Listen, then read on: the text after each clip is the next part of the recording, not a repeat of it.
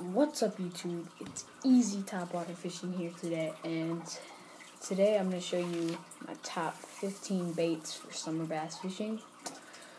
These baits can help you. I have a link in the description on how to use these baits. I'm not going to be explaining that, but I'll give you a little summary on how the baits work. So the Bomber Fat Free Bait Shad Jr. is the first bait that I would recommend. Link to buy that is in the description for every single one. That one is where it's like a little minnow, and you gotta kind of flick it up, and it's a deep diver down at the bottom.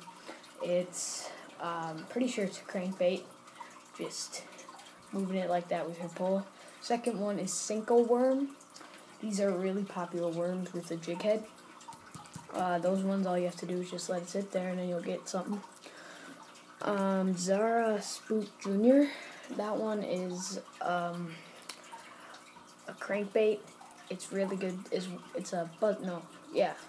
Crankbait. It's another same thing as the Bomber Fat Free Shad Jr. It's a really good bait to use.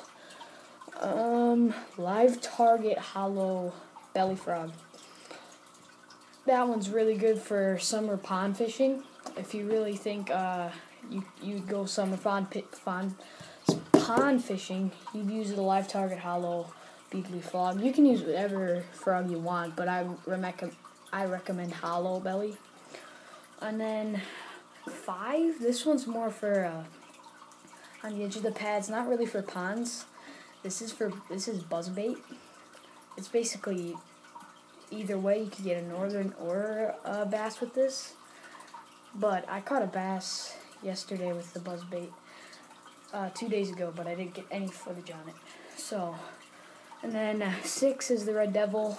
And again, you can catch that with northern or bass. My brother caught one yesterday. Caught a bass on a Red Devil. It was a 5-pounder. It's pretty good.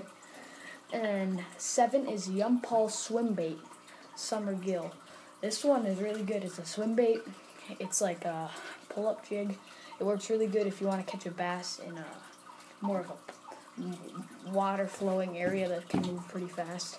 8 is the Strike King Rage Bug. That one is really good for the deep waters near the rocks where they hang out. That's a really good one. 9 is the Rapala Husky Jerk 08. It's a 3.125 inch yellow perch, basically for more rivers than anything. So more fast moving water than that. So like a dam, if you're there somewhere, like a dam. Let's see. 10 is the Rapala X-Rap Jerkbait 10. That one is really good for ponds as well. That one is more of a middle pond. Sometimes you can cast into the lilies and reel your way back out. That's how you work that thing, or the edge of a lily pad line, the edge of the lily pads. 11, Brave Fisherman Minnow Crankbaits. That's more for a big body of water. Or if you're trying to fish like a lake, that's more of for deeper 7-foot, 10-foot deep water where they hang out by the rocks. 12, Rapala Rattlin' 05. That one, I've used it. It's really good. That's where I caught my record bass, 10-pounder. The Rapala Rattlin' 05. It's really good thing for lakes especially, and pads. You can really do anything with the Rapala Rattlin' 05. 13, Storm Wild Eye Swim Shad 03. That one is more morning type of one. I've used all these lures, by the way. The Storm Wild Eye one is more of a morning type lure, because I get really good hits when I'm in the morning fishing. 14, Savage Gear Real Trout Smooth Swim Bait. That's more for a river.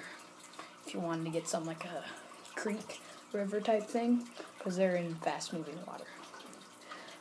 15, last one. Yamamoto 910 29.7 Senko 5-inch 10-pack green pumpkin. I saved that one the best for last. Yamamoto Senko. I had that up here. The Senko worm. That's the exact same thing. You could just put it on a hook basically if you really want to. Those are the hot baits.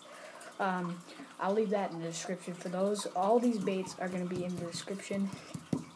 Amazing baits. Hope you guys enjoyed the video. There'll be another video uploading today. It's a vlog from yesterday. So, hope you guys enjoyed this video. Thanks for watching. Bye.